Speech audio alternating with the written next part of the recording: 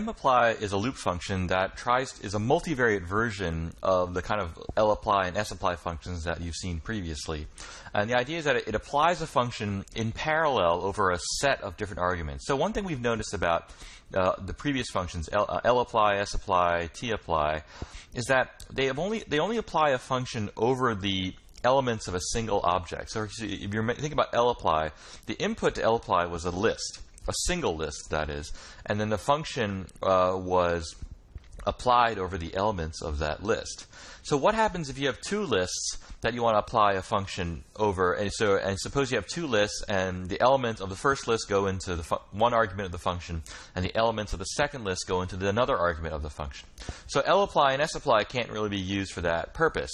And so one way to do that is just to write a for loop where the for loop will index the elements of each of the different lists, and then you can pass a function to each of those elements of the list.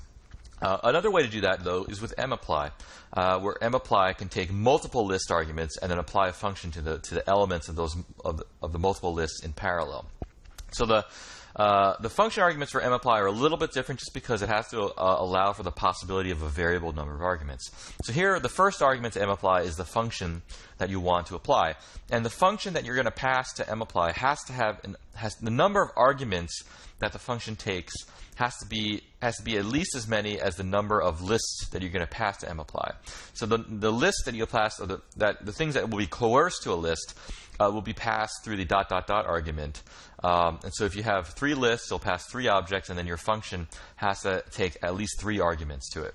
So the more args argument is just if you have more arguments that you need to pass to your function, and the simplify argument is similar to the simplify arguments that you saw in sapply and also in tapply.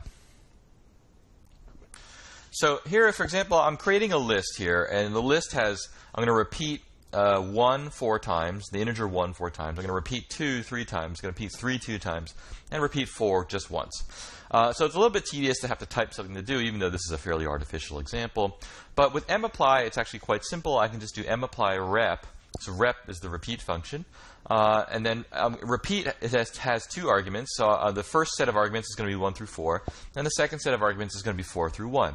And you can see that in the list above here, the first argument was 1, 2, 3, and 4. And the second argument was 4, 3, 2, and 1. So those are the two sets of arguments that I'm going to pass to mapply. And you can see that when I do that, I get my list of 4 1s, 3 2s, 2 3s, and 1 4. Just like the list that I have above here. So mapply can be used to apply a function to multiple sets of arguments. So here's just another very simple function. It just generates some random normal noise.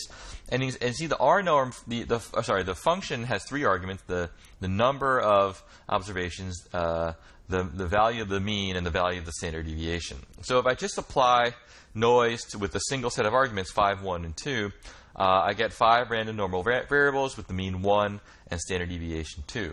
However, this function doesn't work really correctly if I pass out a vector of arguments. So now what's happening is I get a vector of 5 here when I pass it 1 through 5 and 1 through 5. But really what I want to happen is to have one random normal with mean 1, 2 random normals with mean 2, 3 random normals with mean 3, etc., and then 5 random normals with mean 5. And so that's what I get here when I use the mapply function and by vectorize this noise function.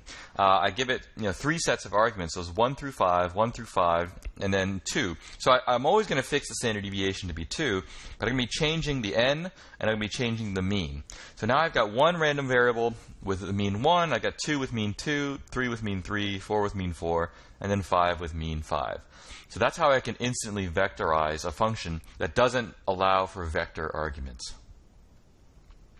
So this is the same as I were to manually type out a list with these 5 different function calls. So this way, it's nice to be able to instantly kind of create a function that doesn't allow for vector inputs and to kind of instantly vectorize it.